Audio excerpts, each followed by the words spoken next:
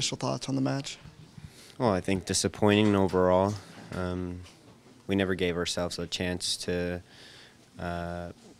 start on the right note. I felt that we were a little timid at first, and the 2 goals woke us up. But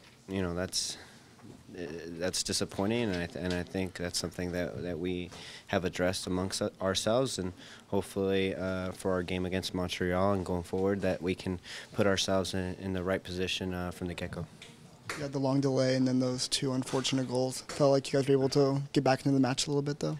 Yeah, I felt second half in particular we were solid in terms of trying to keep the ball, creating chances, making them run on a warm day. I did feel that the chances that they got were because of our sloppiness, our mishandling of the ball, and that's something that you clean up. But in the end, I thought second half was a lot better, and you take that as a positive. But overall, disappointing that we didn't get the result. How do you feel about your individual performance tonight?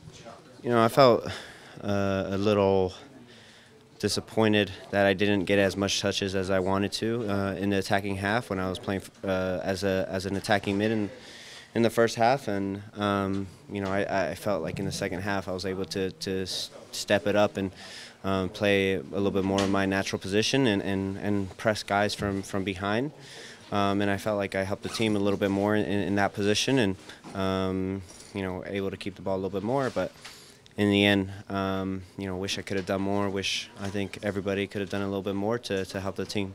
Javier started, and then Jovan came for off the bench. What do you think of their performances?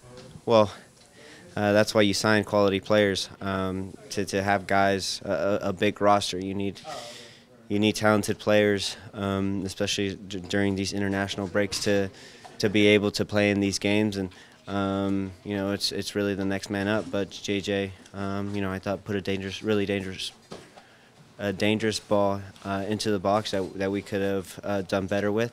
And Javier, with his composure, helped us in the second half in particular. Like I said, a little bit of sloppiness overall, but in the end, you have to just take it to the chin and move forward. The end of this long road stretch for you guys, what's going to be important for the team on Wednesday to get a result in Montreal? Well, it's a quick turnaround. First of all, everybody get their bodies right.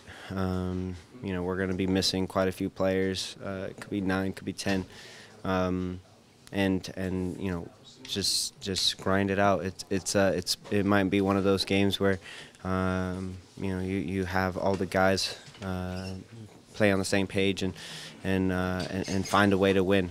These are the games that can really turn around your season when things aren't going your way, and I'm looking forward to watching it.